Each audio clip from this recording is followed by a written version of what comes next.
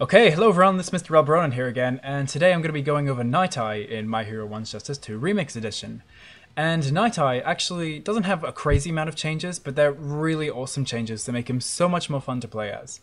So one of the small examples, isn't a huge change, but it makes so much of a difference, is his air attack string actually wall splats now, and is actually a really good wall splat. So if I show an example of a combo like this, he can actually combo into it from so far away, and it goes straight into a wall splat, which actually makes sense because he sends them flying so far usually, and now it actually just, really makes sense and really looks good. So that is a really awesome quality of life change, and this actually used to do is full attack string now. It's just a really good wall splat tool that you can get super consistently, because Nighteye didn't used to really get very good wall splats, so yeah, that's really awesome and really handy. One of the biggest changes though is to his tilt quirk 2 can actually just be comboed off of meterlessly now. You can just cancel it into his attack strings, and that leads to combos like this.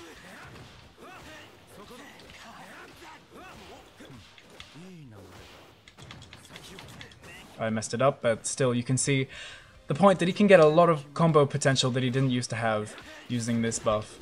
And especially with 0 dash cancels, that's a lot of damage for Nighteye. There we go, 11,500 damage, and I could have dash cancelled there to get a little bit extra damage off of this, which already does a ton of damage as an ender. See that's why I like to end combos in this, instead of going 2 hits into this. And after this, I wait and go into this and this, because that does almost 6,000 damage on its own, and it barely meteor blows, so I can sometimes even go in for an extra combo if I want to. It's pretty crazy. And I think I can also cancel into plus ultra if I wanted to, yeah, so I can just get a huge chunk of damage at the end of that already massive combo. So yeah, wait, let's quickly go over all the changes first before I just fully talk about combos. As you can see there, his red attack actually just wall splats, or floor splats I guess, like Kami's quirk 2 string, and on the wall it'll just bounce them in a way that you can combo off of it. His tilt attack's the same. His regular attack string kind of bounces the opponent weirdly, so he can actually combo off of it consistently, into his yellow attack or whatever you want to combo it into. I didn't actually know that wall splatted, but he doesn't really need that considering he has such good wall splats now. Wow, yeah, so look, now he has that wall splat too, so now Nighteye is almost like the king of wall splats. He can get them so well off of almost anything. I don't think anything else. Oh, what am I kidding? The biggest change, the most important change, and I think the one that everyone was expecting, the change of the century that everyone wants but never gets for some reason. His parry actually starts quickly now. He doesn't have to wait 200 seconds. Look, ready? Press. It starts. It's almost instant. It's really amazing. So he can actually use it now and get the parry buff off consistently. What? Why wasn't this a thing before? It's usually so slow. Now you can actually do it on reaction. It doesn't take a whole second to start up. It's really awesome. And yeah, that's basically the only change to the parry, but it's such an easy fix, but it's such a needed fix, because now the parry is actually useful. Because it's such an awesome move, but you never get to see no one use it, because it takes 5 years for it to start up normally. It's I can react super late and still get it perfectly there. Even if I, wait, and I can put Bakugo on to do an attack string and stuff. Oh, wait, what? Why didn't he do the whole thing? Wait, why isn't he doing the whole thing? Wait, let me wear this off. Maybe that's why? Okay. He can interrupt gaps with it. Bakugo isn't the greatest example because he's a really obvious gap, but if a character has small gaps in it, maybe shoot style Deku. Okay, I don't know why he's not doing the whole attack string. But basically you can interrupt gaps with it as well more consistently now because it starts up so quickly. So now it's actually just a really useful move and he can actually get his parry off. Yes! Thank you, modders. And not biking for not buffing this move at all and making it completely pointless.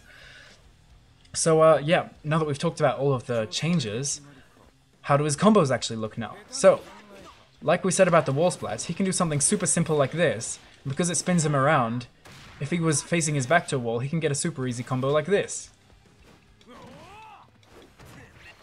Oh, thanks, Mr. Alberonen, for messing that up. But so yeah, see, I noticed that I'm facing against the wall with my back, and I can just do that very simply, then into the attack string, and then go for something like this. Okay, why is that whiffing? I literally did not miss this once when I was not recording. Damn it, recorder's curse. Please just hit. Come on, stop making me look bad. I know I am bad, but you don't have to show everyone. And I don't know, you can do something like that. I did not necessarily dash cancel in there, but you can see the point. You can get big chunky damage off of the wall splat very easily because he has such an easy wall splat tool now. And like, it's just really cool that he has this like wall splats super easily, so if he's ever realized he's facing a wall, or maybe I need to turn around to face the wall, I can do something like this. And if I, you know, pretend there's only like one wall on the map, I can do something like this, spin it around, and do that. Actually, I can probably do even more damage if I cancel it into the attack string again. So yeah, if I'm on a wall with only one wall splat and I realize like I'm facing it or my back's to it, off of any type of hit, I can just get a wall splat, whether I'm facing the wall or I have my back to my wall. Wall splats for days. That is really awesome.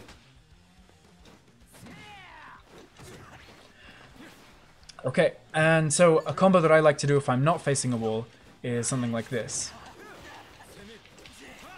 So you actually can do this twice in a combo, and this part's the hard part. Oh, yes, there we go. I hit it. So the timing off of the yellow attack into those Tiltquirk ones can be pretty tricky, but I just did it there.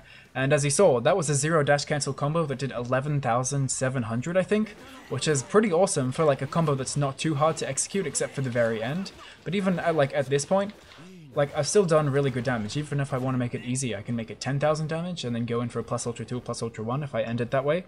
So yeah, that's really awesome. And as we saw before, sometimes it doesn't actually meteor blow, and if I react to it not meteor blowing, I can actually just dash cancel again and get more combos. I should have ended that a little bit earlier, but as you can see, if I was a little bit better and just did like this and maybe go into a plus ultra 1 or something, I could have added a really big chunk of damage to the end of that combo. And in that same vein, oops, what am I doing? He can get really easy confirms into his plus ultra 1s and 2s and stuff because he can just do stuff like this. Oops, I did that a little bit slow. You need to cancel it like the second he hits the floor.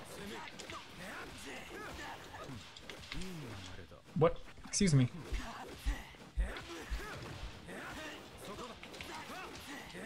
And then 2 hits into the tilt attack. I hope that wasn't too slow. There we go. Hey, okay, that slightly missed. Usually it does about 14,000, but yeah. It's cool that he can like confirm into his plus ultra 1s, and obviously the same goes for his plus ultra 2. That's actually going to be more consistent because it's only one hit, and you'll just get a big chunk of damage at the end of your combo.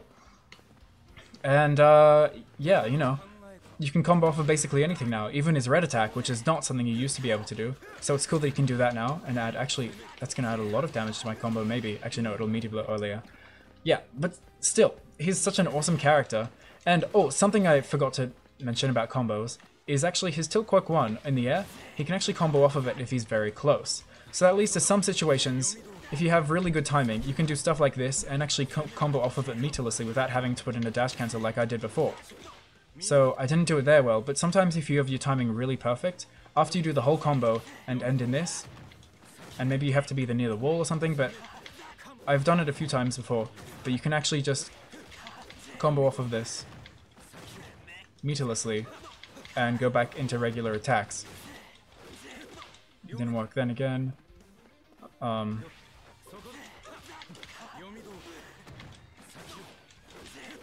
Didn't work then again? What? Recorder's curse, I tell you. I promise this works. Yeah, but basically, if you have really good timing and you want to go for some more advanced combos, you can do this, and this works sometimes, and the combo counter will still keep going, and it actually still counts. But, yeah.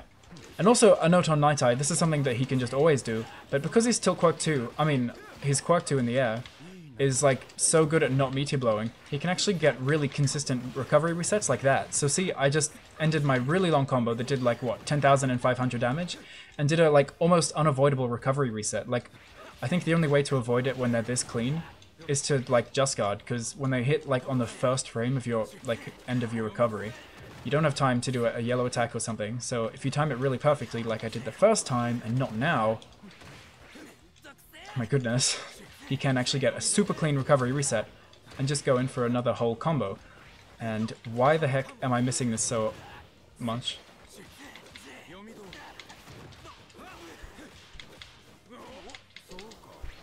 And yeah, so, oh my god. So after you do the recovery, you can do something like this, after you get the recovery reset. So if I actually can get pretty big damage. So, you know, I've done my 10,500 damage combo already, which is already a big chunk of damage. And then, oh my goodness, if I don't keep timing this wrong, I'll just do it a bit late. After I do my recovery reset, that is probably one of the most consistent recovery resets in the game, and like the most like real ones, because there's like barely any time for them to do anything.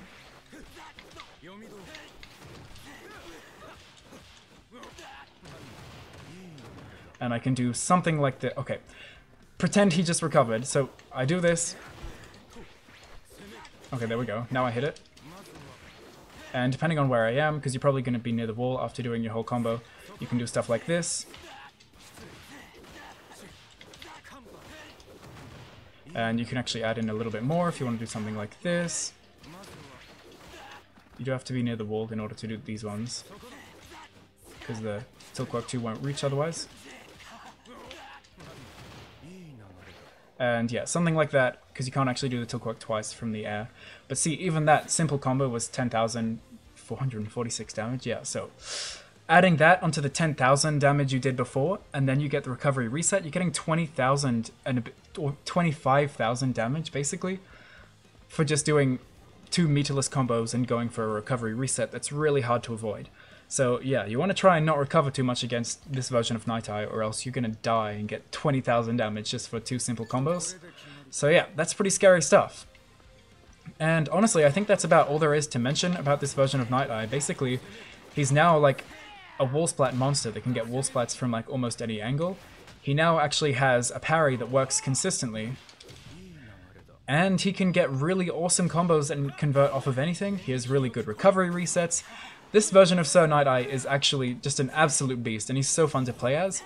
And I actually really like how he has combos that you can either do a really easy version that does about 10,000 damage, or you can go for harder stuff to get higher damage, like 12,000 damage for a single combo if you're willing to risk it for the extra difficulty of the combo. So yeah, I love this version of Sir Nighteye. I think he's really fun to play as. And yeah, I'm actually really intrigued to play with him online, because I haven't done that yet. But anyways, thank you for watching all the way through this video. I hope you enjoyed, and see you next time. Bye!